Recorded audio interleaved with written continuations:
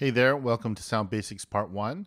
In this video, we're going to look a little bit at what sound actually is and think a little bit about sound, how it moves through the air and how it reaches our ears. So let's start with this video from our friends at SciShowKids. It doesn't matter what makes a sound though. All sounds are made the same way, through vibrations. When something vibrates, it moves back and forth really fast. So fast, in fact, that our eyes often can't see it moving. But other parts of our body can sense vibrations, and I bet you know what parts those are. That's right, our ears. So how does sound get from, say, a bell to our ears? The air all around us is made of tiny particles, and these particles are what carry sound. We can use marbles to demonstrate the teeny tiny particles that make up the air. Let's see how. If we put a few marbles together so they're touching, then roll another marble so that it crashes into them, the group of marbles will move. That's kind of what happens with sound.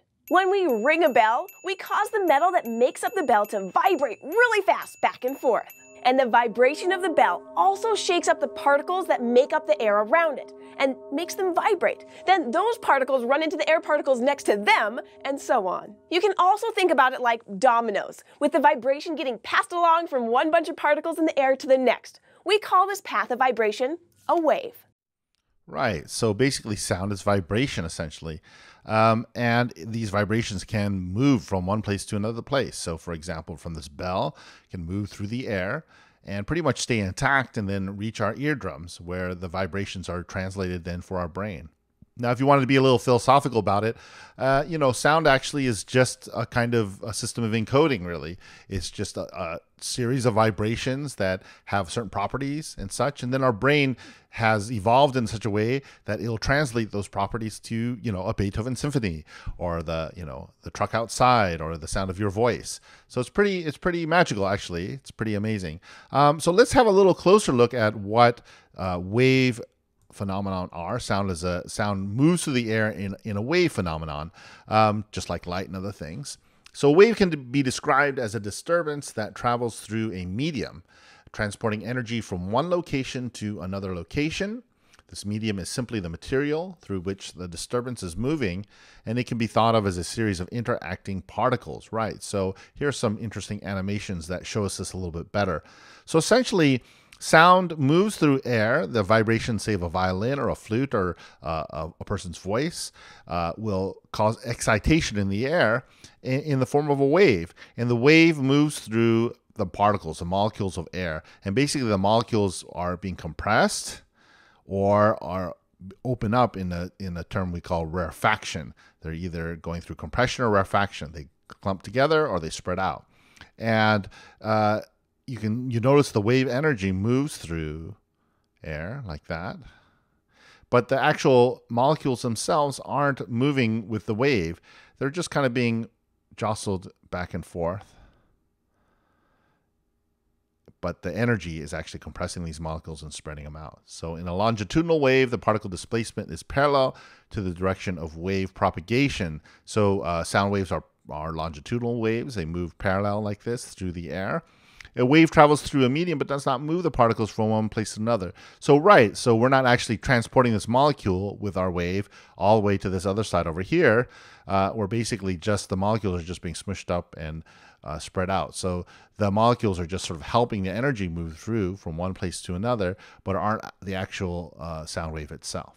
The next video I'm going to show you just shows actually airflow, but it kind of gives you an idea of this. These animations are interesting right here, but it kind of gives you a more of a sense of the fluidity of air molecules, of how you can just very fluidly move air about and how it responds very quickly. So let's have a look at that video, and you can understand how sound waves can be fairly complex and they can move through air very fluidly.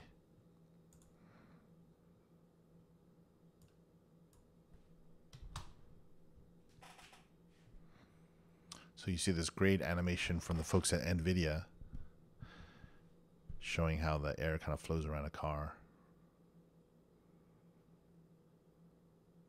And essentially, and it gives a kind of sense of the 3D nature of it. And essentially, sound is a lot like that. It's these kind of piles of air molecules flowing about in this very 3D kind of way.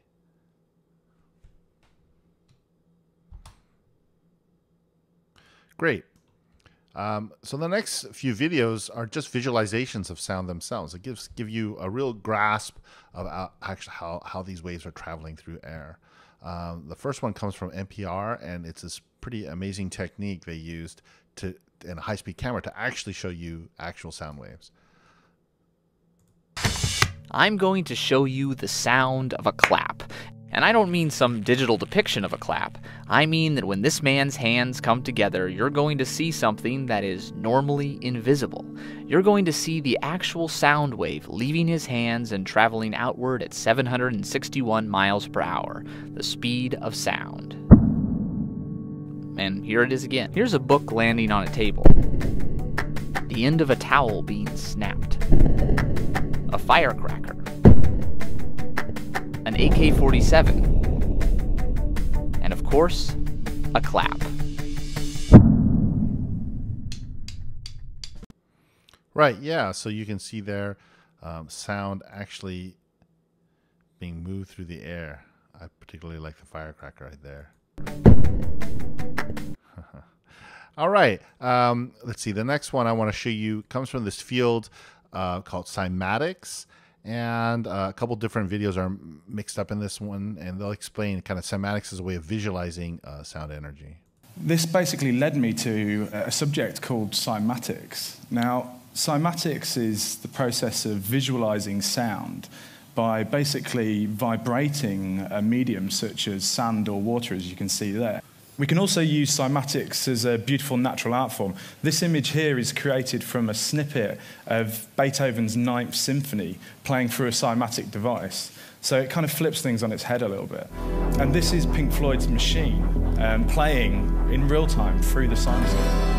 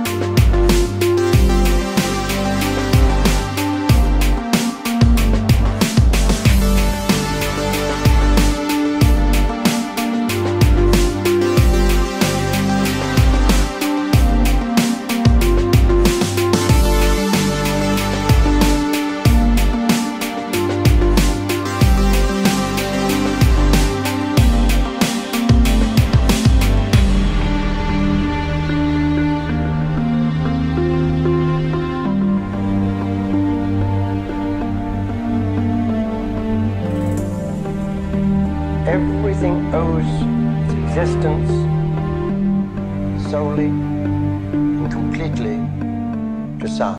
Right, so he's using a number of sound visualization devices, notably this known as a Chladni plate.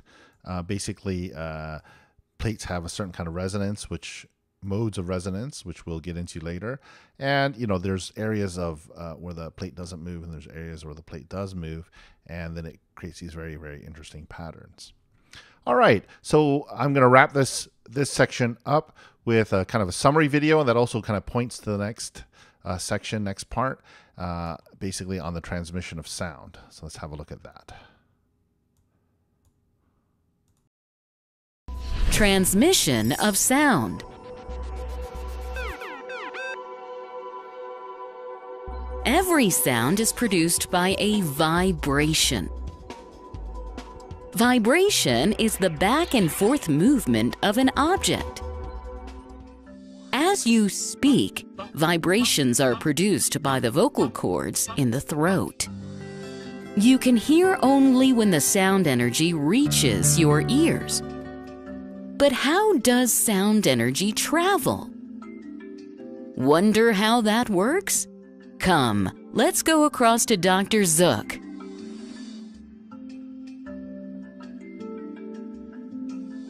Sound energy travels in the form of sound waves. There are mainly two types of waves, transverse wave and longitudinal wave. Let us see how waves travel. This is a longitudinal wave. Sound waves are longitudinal waves. These waves travel at different speeds in different mediums. The medium could be a solid, liquid, or gas. Now let's see how this works. In a solid, the particles are very close together. Sound energy moves as one particle hits the other particle. With the particles being so close together, sound travels quickest through a solid. If we look at particles in a liquid, they appear to be slightly further apart when compared to solid. Thus, sound energy takes a little longer to travel through a liquid. Look at the particles of gas. They are spread out, and hence, sound waves travel most slowly through them. Now we know how sound travels in different media.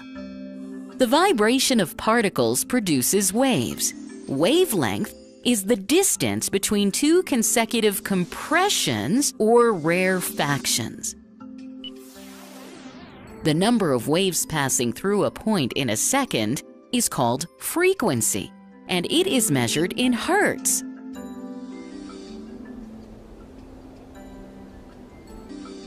Sound waves travel in all directions.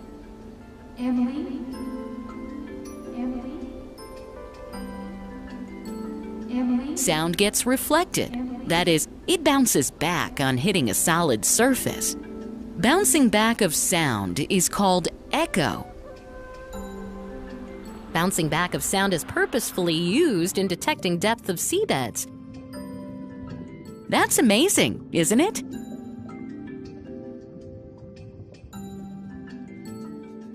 Summary: every sound is produced by a vibration. Vibrations are produced by our vocal cords when we speak. There are two types of waves, transverse wave and longitudinal wave. In a transverse wave, the particles vibrate at a right angle to the direction of the wave. In a longitudinal wave, vibrations are parallel to the direction of the wave. Sound waves are longitudinal waves. Sound travels quickest through a solid. Wavelength is the distance between two consecutive compressions or rarefactions. The number of waves passing through a point in a second is called frequency, and it is measured in hertz.